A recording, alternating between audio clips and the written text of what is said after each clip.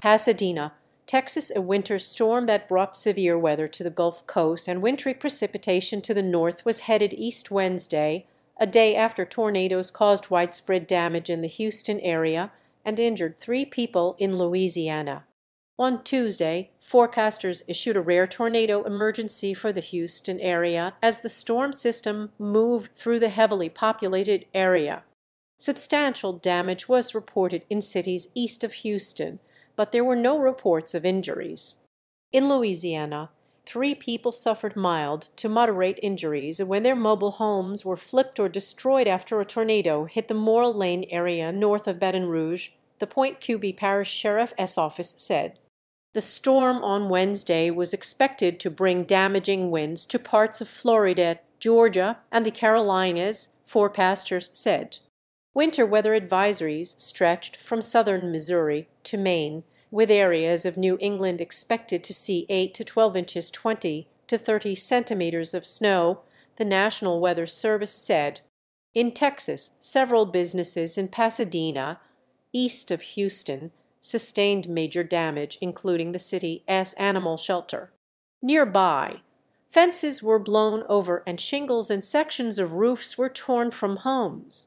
The American Red Cross said it was opening a shelter in Pasadena. In Baytown, there were downed power lines and damage to homes and businesses, but no reports of serious injuries, said Baytown spokesperson Jason Calder.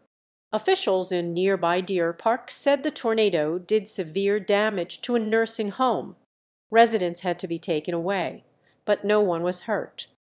There is one aspect of me that's amazed that no one got injured. We will deal with the property and recover and rebuild.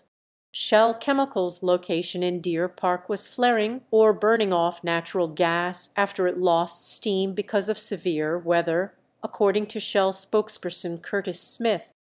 We are taking steps to minimize any noise, light, or smoke associated with this activity, though it is expected to continue until the units are restarted. There is no threat to the community. The storm system was also bringing snow and ice to much of the central U.S. Schools and businesses remained closed Wednesday in parts of Oklahoma, which saw snowfall totals of between 1 and 6 inches, 3 and 15 centimeters across central and eastern parts of the state.